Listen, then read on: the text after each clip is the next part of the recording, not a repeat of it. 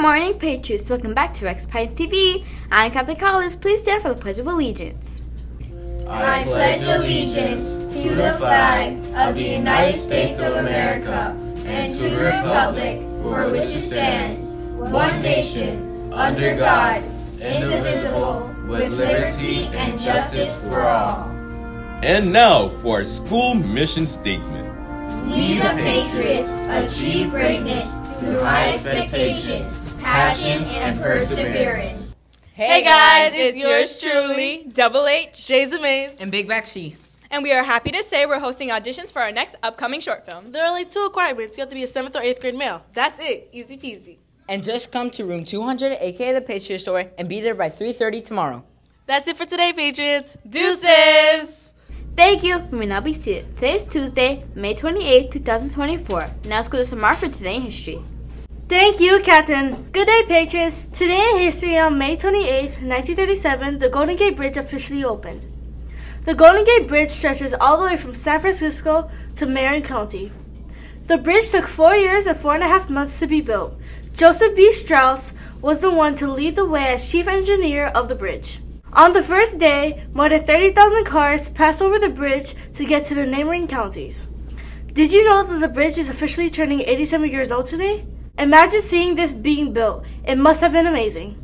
Now let's check in with Daniela for today's lunch. Thank you, Samara. Today's lunch is popcorn chicken, Italian sandwich, seasoned Italian sandwich, red bell pepper, garden side salad, ranch dressing, sliced pears, and your choice of milk.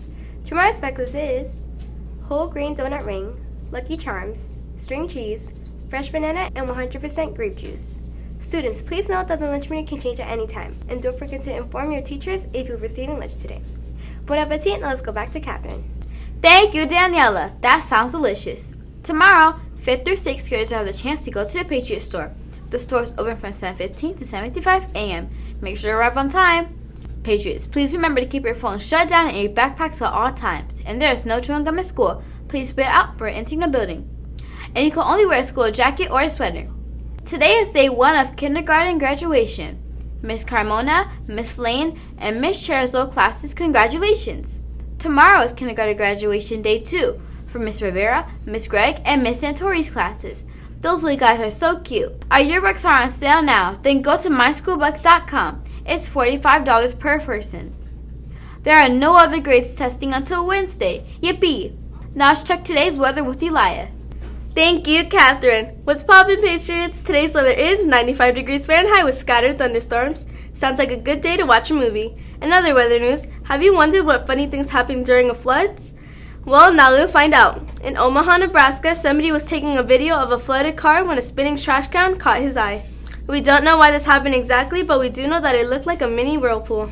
Some other stuff that happens is people take advantage of the flood to have fun, like riding around in floaties or kayaks. If I was in a flood, I would be having a pool day with my unicorn floaty. Now let's wish our Patriots happy birthday with Giselle. Thank you, Elia. Today's birthday boys and girls are Ditya Unikrishnan and Aaron Moya. Our belated birthdays are Oliver Talbert, Emily Nora, and Matthew Perez. Our Pines teachers, Ms. Hart and Coach Lee. Happy birthday! Now let's go back to Catherine. Thank you, Giselle. Patriots, here are past expectations. It represents presenting yourself positively, act kind towards others, choose schools respectfully, and succeed at everything. Congrats to Miss Arnold, Miss Blanc, Miss Merkel, Miss Eugene, Miss Nelson, and Miss Jordan for getting the correct answer to Friday's daily challenge, which was, where do arboreal animals live?